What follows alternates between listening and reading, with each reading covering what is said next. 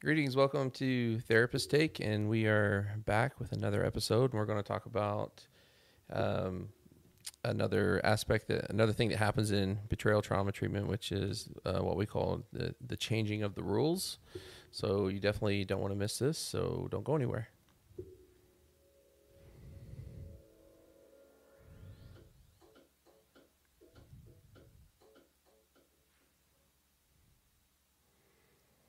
Welcome back to Therapist Take, and this it will ultimately be episode 3 of our podcast when it eventually drops.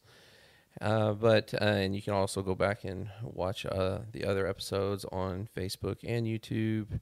And we do record these live, so if you ever want to participate live in the episodes, so if you're listening to this on the podcast or watching one of the rebroadcasts, you can tune in live. We usually try to do them on Fridays around 12:30.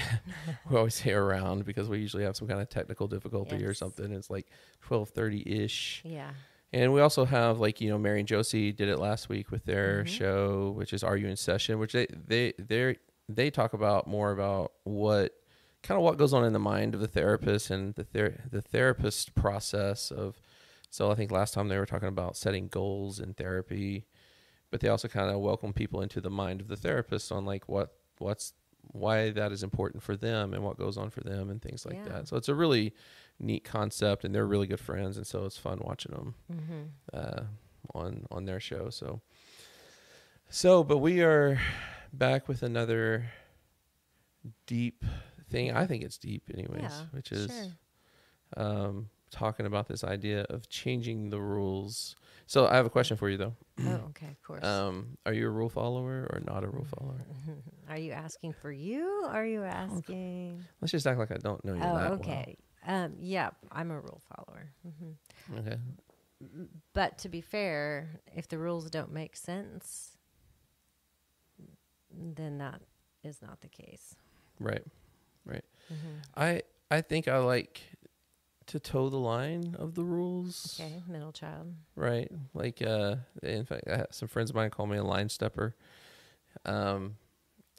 Just if I cross a line, I don't want it to be too far. Not too bad. Just enough to, but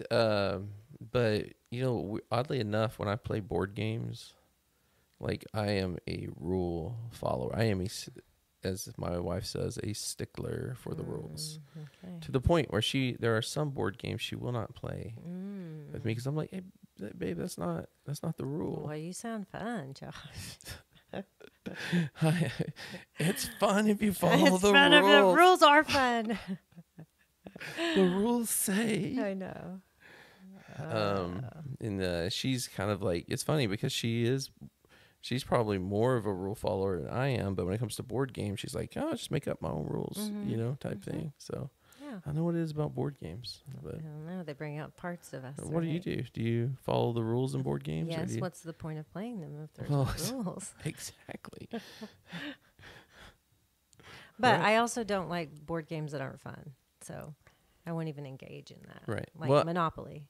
Yeah. Why would you want to spend hours doing that? Oh, That sounds Monopoly's awful. Oh, it's so much fun. no. But I feel that way about I'd like rather go to the Risk dentist. and some of the other strategy games. Oh, yeah. Yeah. I'm like, Monopoly's my one long game, and I'm done. Yeah. Okay. So we're talking about changing the rules. Yes. Right. Right. And but I think despite how much you consider yourself a rule follower or not, our brains do like rules. Right. They do.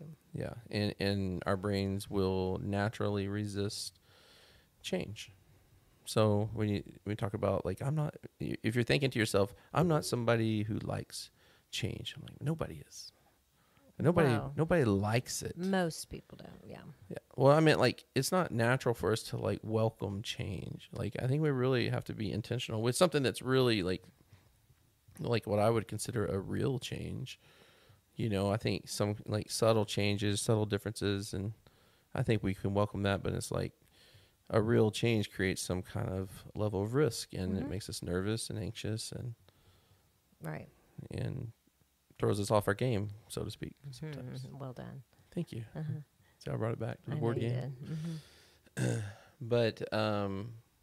But nobody knows the rule changes or what I call the collapse of the rule system better than betrayed partners.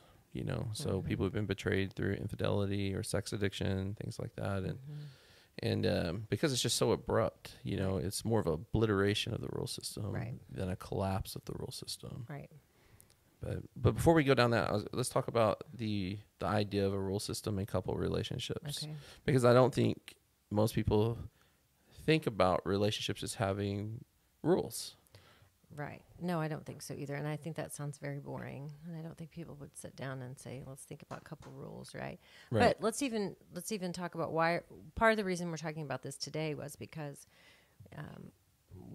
we're in the holiday season. It's about to be Thanksgiving. And so this is a time when the rules of family systems are often very apparent, right? We always go to this person's place. We always eat these foods. We always watch football, whatever.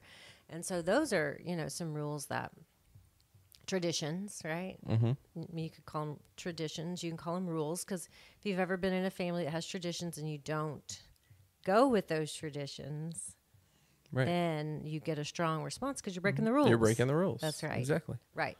So that got us kind of thinking about rules in relationships. Right. Because, typically around this time when we're doing, whether it's, on YouTube or writing a blog or something, I'm really kind of big on it's Thanksgiving, but not everybody's thankful. Right. And when we were talking about doing this episode, we're like, what if things can be different, good, like good, different, but I think that it's, that takes some time, like you can have new traditions, you can create a new way of doing things, whether it's how you do holidays or just how you do Monday, like it can be different and it can be good, but our brains naturally push back. Right. It's uncomfortable with it because it's not territory we're familiar with. Right. So there's a sense of unsafety there. Yes, absolutely. Right? Yeah. I think I think what you're speaking to just, reminds us how much our brains like certainty and familiarity, even if it's not good or pleasant. Lots of times we do things like, I don't know why I do this. Yeah, exactly. Like I think we gravitate toward that. Sure. Right. Sure. And so as I was kind of saying earlier with the, I don't think couples often think of their relationships having a governing set of rules, but they do. And I think most of them are implicit. I agree. Some of them are explicit. Sure. Can you remember any from your relationship where you're like, one thing we're going to do is da da da da, No, I'm trying to even think back to our premarital training when we would do rules and roles with people. Yeah. Even examples of explicit rules. Like one that I can think of with me and my wife was we talked a lot about hey, do you have any interest in joining the military? Really? And we're like, and I'm like, no, not really. Do you? No. It's like, okay, then we're good. We can move forward. We didn't really want to be. It had nothing to do with being anti-military or anything. It's just we didn't want to be in a relationship where there was that potential to just be uprooted and travel. And things. So that became kind of an explicit rule. Like we're not going to be that family. We're not going to. That's not going to be part of the rule system for us. Yeah. But that's the only one I can think of just off the cuff, because most of them are implicit. This isn't mean, but some clients have you're going to, earn the money. Yeah, that's a good one. Or you're the one who manages the money. Sure. Like traditional values. Sure, versus more shared and values is another way to think of rules. Absolutely. You can use a lot of different language, but I think the reason we're choosing rules today too is to give us kind of how we started, the idea of do you follow, should you follow, how do we make them? Because I also think that what we're talking about when we move now more into implicit rules is that a lot of times these implicit rules are not working anymore. Right. I think we outgrow them. Right. Even if it's not like you mentioned betrayal trauma or some trauma or addiction. Exactly. Sometimes, like milk, it just expires. And Yeah. I think a lot of times if you're going to be in a relationship for a long time, a committed relationship for a long time, it can freak you out when the rules are changing, right? And I think it's very important to normalize, well, they have to change because you're not in year 1 or year 5 or year 10, right? And so but I think that the awareness that, it's just time to update the rules. It's time to update our policies and procedures as a relationship, right? Yeah, and I think it's, I think you're right. I think every couple goes through this. If you've got some distance in your marriage, or your committed relationship that you're in, you're going to experience, the relationship kind of, evolving, right? And the way I always describe it, it's like a child that grows and develops. And if you try to keep your 18-year-old 13, you're going to have problems, right? Yeah. And then the child cries out, in childlike ways usually, and the marriage cries out. And I think that's one of the functioning pieces of, or one of the functional reasons we have arguments. Sure. It's the relationship doing its part in communicating the desire for change. Yeah. And but I also think too, when we launch into our adult life, we're launched with kind of our parents' playbook, or grandparents, or whoever it is, that whatever domain you were under, in their rule system. And it's like they handed us a playbook and with a bunch of blank spaces, and we just kind of played Mad Libs with it for a while. And then we start to realize that their way doesn't necessarily work for us. Sure. And we have to create a new playbook. But when couples get to a point, and I think most of us go through this, like you said, whether it's we were betrayed or not, it's infidelity is definitely one of those things that will throw people into this very quickly. Right. But it doesn't have to be that. I think most couples will hit a point where enough of life happens that they're really rethinking the entire rule system of their life. Sure. And can be kind of overwhelming. I've often described it as somebody handed you, where your parents handed you a book that you're just playing Mad Libs with. Now you're being handed a book that's just a bunch of blank pages. There's not even a table of contents. And it's like, where do I start? What is this? Yeah. So that's, and again, nobody knows that better than betrayed partners, because it's such an abrupt collapse. Right. And they're having to rethink all the rules and put them under the microscope and decide what am I going to do with it? Is this a rule that's going to work? Right.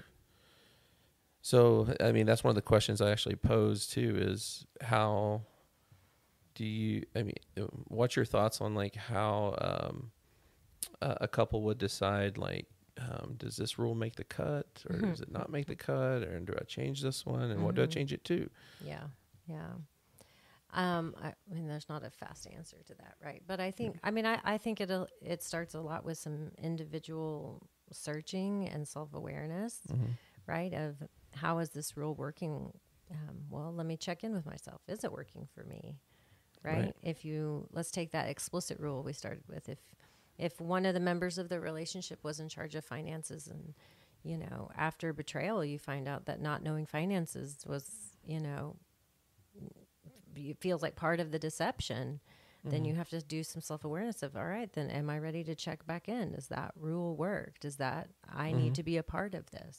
Right. And so I think it starts with some self-awareness, maybe even some exploring your own individual identity, right? Yeah. Like, who do I want to be? What kind of person do I want to be? And then what kind of partner do I want to be? And then what kind of relationship do I want to have? Yeah. What you're talking about too is really quite challenging too, like in terms of, like, if you're listening to this, like trying to conceptualize what does that look like, and because there sometimes, like, because this is kind of the journey of self-discovery, that journey of self-awareness, And sometimes it's just like, I don't, I'm changing the rule for no other reason than I want to. Yeah. So it's like, so why aren't you paying attention to finances like you used to? I'm just trying to go with your example. And sometimes the answer is like, I just don't want to. Yep. And it's to me, looking in on that as a therapist, to me, that's really an effort to establish, or, the where do you end and I begin phenomenon. Sometimes I just have to say no, just to hear myself say it. Sure. To establish my individuality, and that lets me know I'm me and you're you, and we're not, we're not fused. Right. Yeah. We're not attached one at the hip, identity. so to speak. Right. Yeah. Yeah. I'm not a ball and chain. Yeah. Yuck. Right. I hate that concept. I hate that too. That imagery. Yeah, me too. I just want to know who signs up for that. Well, who's the ball and chain? Who's the prisoner? I know. I guess like anything, both of them by virtue. So. Yeah. I don't know which one I'd rather be. I don't either. An inanimate object that holds people back, or the person held back, or the guy being held back. Yeah. So, I kind of feel like the ball and chain has a better deal. I really do. Maybe because at least they don't know what's That's going on. That's true. The awareness, like we're just talking about. Right. We can pick apart metaphors. I know.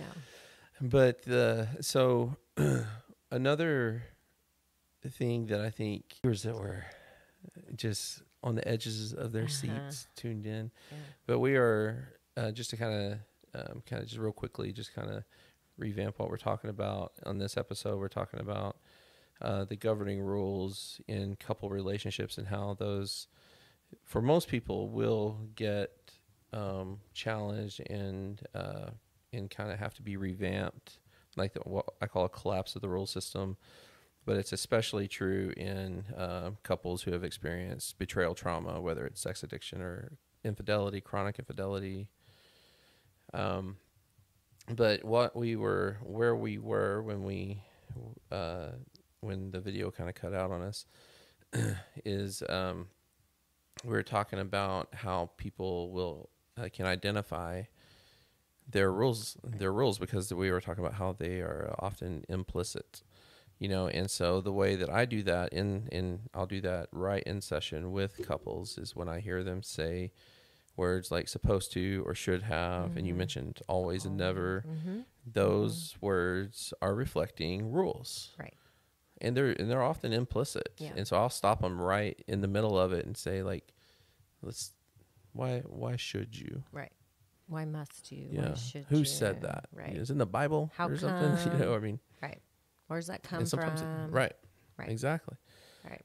And they often, most of us, and you and me included, when we have a governing set of rules, we don't step back every time and ask ourselves why. We just do it. That's the point of the rule. It's just right.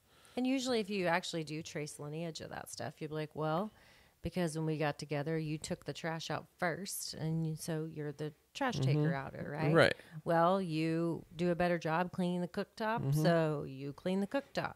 Yeah. A lot of times it's a very, like, just because it's what we've always done. It's the tradition, right?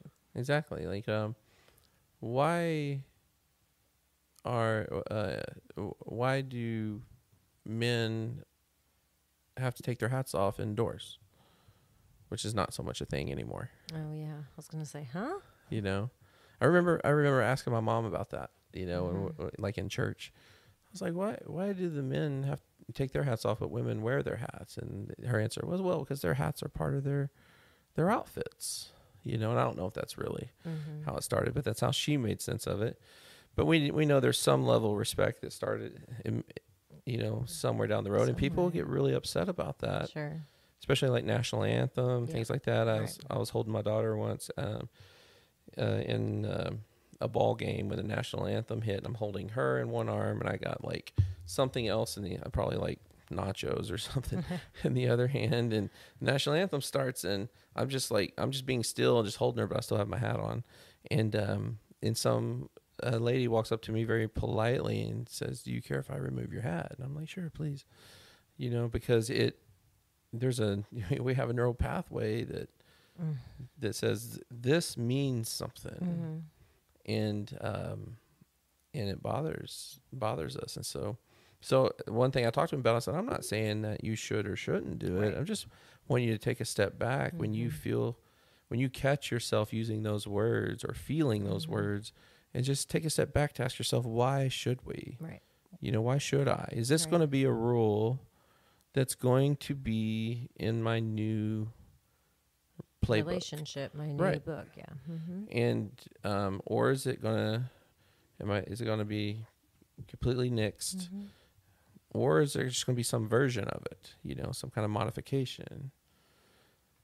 And I think it's kind of daunting a little bit. It is daunting because there's a lot of rules.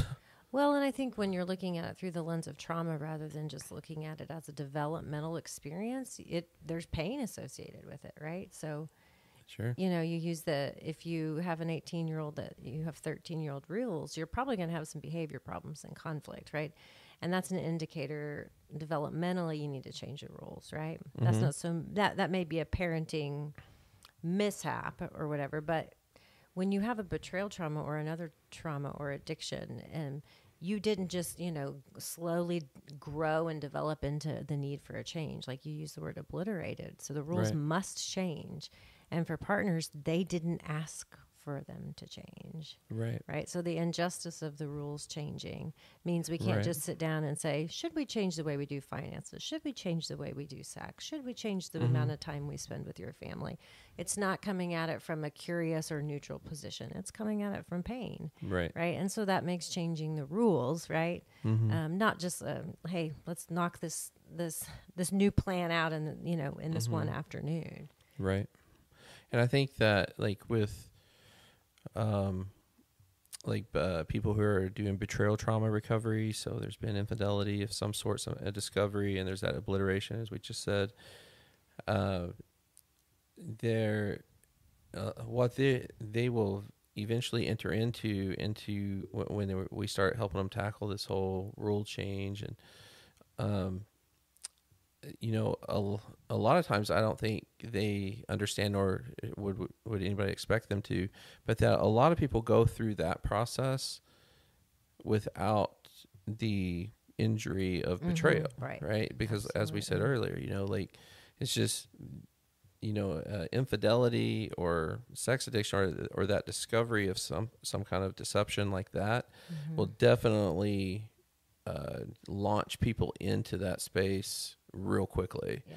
And so then part of what couples who are doing betrayal trauma recovery have to do is they have to deal with an infidelity injury in addition to this whole process of changing the rules. That is actually something most couples, I think, go through at some point in time. Yeah, you'll have to. But a lot of people go through it without having to do with the betrayal trauma stuff. Right. I think my wife and I went through that. I did not have to. I can relate to that part of it with clients. I can't relate to the infidelity injury part of it, and that definitely makes it more complicated. Sure. Exacerbates the injury or the pain of it, I guess. Yeah. Is the way to say and that. I think too, if today what we're talking about can be a good change, I definitely want to say this before we go there. We're not trying to just be Pollyanna and say, oh, something terrible happened and, we can find reasons and it can all be better.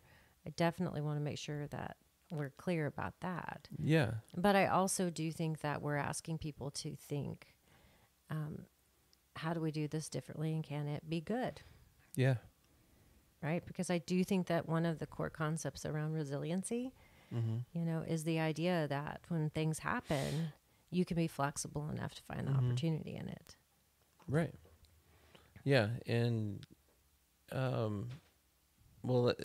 so yeah, I'm glad you said that about, especially people who are in the middle of it, when probably the last thing you want to hear somebody say is, don't worry, it'll get better. Yeah. Like when you're like in the middle of that injury, like, shut up. Sure. You know? That's awful. Right. And so, and there also is no guarantee the relationships work out, right? Because the challenge of changing the rules is kind of the two individuals are kind of assessing for themselves what kind of rules do I want to operate under, and then can we get our two rule systems to dance, right? And find a beat we can dance to. And, yeah. And that's challenging, and and it doesn't always end with them getting to be together, But let's when we talk about this daunting task of doing that, and we started out by talking about like the rules that come with holidays. Like we all have these rules or these traditions that we follow. Let's talk about how we might help somebody approach the firsts. The first the first Thanksgiving under a rule system that hasn't been fully fleshed out yet. Yeah. The first Christmas or the first birthday. Yeah, it's gonna require it's probably gonna feel really strange in the sense that you're like, oh, do we, you have to ask a lot of questions. Are we doing this? Do I still, do we go to the same place at the same time with the same people? Do we make the same food? Do we, when it comes to gift giving things, do we still buy? You have to ask a lot of those questions. And what felt automatic, oh, I always do this, we always do that, all of a sudden is left with questions. And that can be uncomfortable, right? It's confusing and new. But I also think it's a great opportunity to say, right, like we were talking about Thanksgiving food. Why do you have to make that? If nobody eats it, why do we make it? Right. Exactly. Right? Could it be okay to replace something nobody eats with something that they do? Yeah. Right. I mean, how many times have we just eaten something because we were expected to? Maybe I don't want to anymore.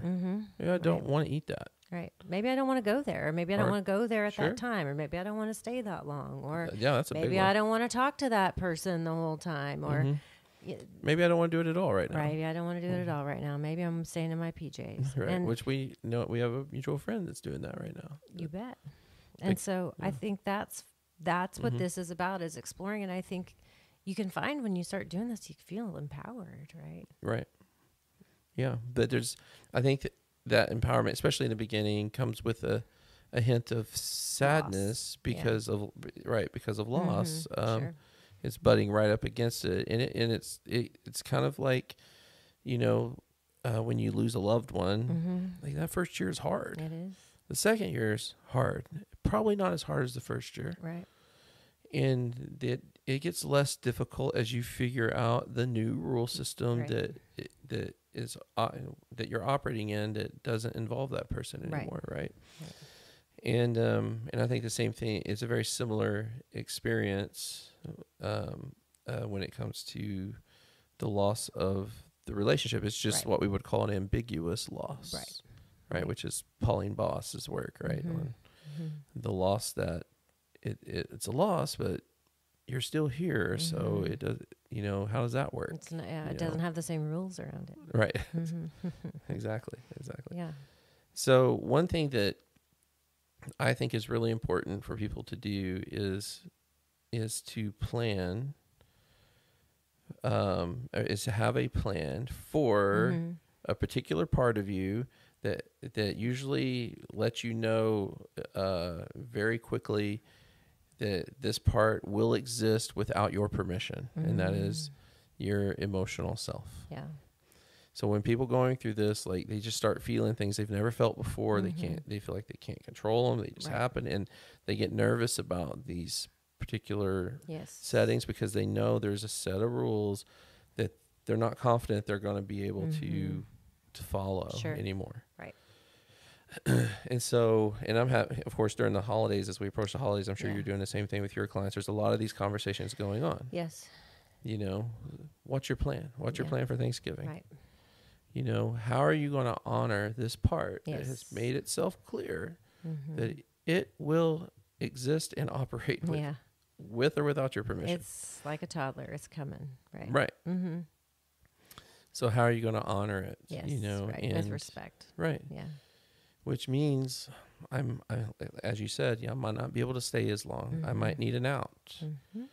Might need to plan a pre-planned excuse to just leave for a little bit, to go driving around the car and breathe. Yeah. Or sometimes it's like, I just can't go this year. I It's can't best for go me and not to honor do it. this feeling. Yeah.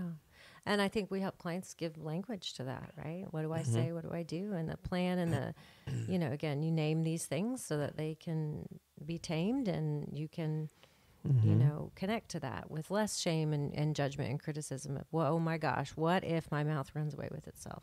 Okay, Right. what if it does? Right. So Yeah. it's part of this letting go of old rules and finding the ones that fit for now. Right. So I know that part is, like you said, can feel scary or unpredictable. But boy, it's a sure important part of this function to change the rules. Right. Yeah. Another one I like to mention too is all feelings are welcome. Yep. You bet. So again, here I go with it. The rule is you're supposed to be thankful on Thanksgiving.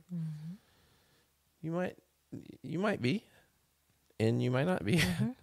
And you might be unthankful might show up. Right. And there needs to be room for that. That's right. A common example I give a lot, though, is because another first is what does family vacation look like? You bet. And one of the rules that I think is pretty common in our culture is that you're supposed to, you hear me saying it? Yeah, I heard it. You're supposed to go on your vacation and enjoy yourself and have fun. And enjoyment equals laughing, happiness, playing, playfulness, so on and so forth. Probably not in that picture. You don't envision a lot of hurt or crying or, sadness. And if there is, that means you ruined vacation, right? Yeah. That's the rule. Yeah. We're changing the rules. That's so all feelings are welcome. So the way I say it is, look, I'd rather be crying on a beach than crying in my bed. You know? Yeah. And so if you got to take a day, if one of your days on your vacation is just being sad, then that's just what's going to have to happen. Yeah, sure. And you did not ruin vacation because of it. Right. Yeah. No, I think that's a great example. Yeah. Yeah. Those are only two things I could think of that planning and welcoming in all emotions are welcome. Is there anything else you think? Well, I would just also just add one other element to that. Yeah, is that in this transition period, nothing has to stick.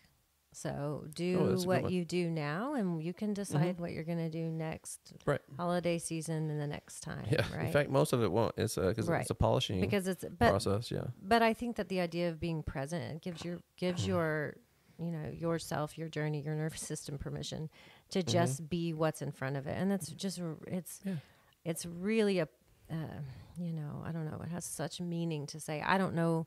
I don't have to come up with the rules for the next 25 years of my life right now. I'm going to decide what I'm going to do today. Right? That's why I don't play Monopoly, right? It's too long. Yeah. Right? So you don't have to make decisions about what do I do every Thanksgiving for now. Yeah. Right? And it might be choppy and unpolished and unkempt. You bet. Who cares? Right. You got to start somewhere. You do. Right. Absolutely. And you get permission to be messy. Yeah. Right. And mess it up and change your mind. Right. In fact, I really do think if we would give ourselves more permission to be messy, we'd probably create a lot less bigger messes for ourselves. Yeah. In that sense. Yeah. But I think we covered it all. Oh, it's done. It's done. We fixed. Everyone will be ready to change rules, and they'll see it as adaptive and healthy, and they won't have any book you that just pops into your head that kind of, because I was thinking about this earlier and I was like, man, I don't know if there has been anything really written just about that. I'm sure there's probably chapters and articles and research done. When you talk about rules and why things are, and that the meaning is just a collective agreement, Yuval Harari's A Brief History, right? I was like, that Sapiens. book is so going to come up in this episode Okay, because yeah, 'cause it's how much it means to me and you. It's a brain buster of rules, right? Yes. So maybe that. But I think that one for us is because it just challenged us so Yes. much conceptually. It's not really a book about No, rules. right. It's just. But that's what the profound impact was, right? Yeah. Yeah. No doubt in Yeah. that. Yeah. I think that I'm sure Gottman has some stuff in there about. Right. I don't. But think probably Helen Fisher is the one that I'm thinking that's about the another, most. Yeah. See, but we're going large scale here. And us looking at historians and anthropology and large Yeah. scale, right? Because I think Yeah. it's just, I don't know. I think a scale is zoom in, zoom out on things, Yeah. right? So. Yeah, and so I'll make sure to post some links, especially because I know Helen Fisher has written some stuff recently about the how values shift and change in relationships, and that'll definitely hit on that. Okay. But let me just mention real quickly, there is one book that had a profound impact on me with this idea, and really kind of influential in my therapeutic approach and stuff like that. And it's called The Sin of Certainty. Oh yes. By Pete Enns, and it is a book on kind of the same concept but from a spiritual angle. But that's not it. It didn't have a spiritual impact on me. It really made me think a lot about the work that we're doing and what people and couples are going through, and how certainty and uncertainty work in that, and how something like a death or infidelity or something like that can just completely disrupt an entire governing system of rules. Yeah. So that'd be one. And I just want people to be clear that I'm not. For me personally, it was not a book that had an impact on my spirituality very much so, but it was really well done. I thought it was anyways. So. Okay. Well, there's our just a few suggestions. Yeah. Yeah. Well, oddly enough, like movies too, but we'll stay out of that. Yeah, Josh, you could I go for I hours just about like movies. stories. I know you do. I know. Yeah. I know. It's like the power of story. Sure. I know. But we better go. So, Okay. we keep talking about this forever. I know. Because we missed something in there. I'm Something. sure we got a lot. There's probably a fourth one in there. I'm Fourth sure. point. All right. Well, we appreciate any support that people give, whether you're listening to this or watching this, sharing it. Sharing feedback. Feedback would be great. Making posts and comments on different types of topics, like similar to this, that you think you would like to get our take on. That's what's called Therapist's Take. And maybe we will work that into another episode. Yeah.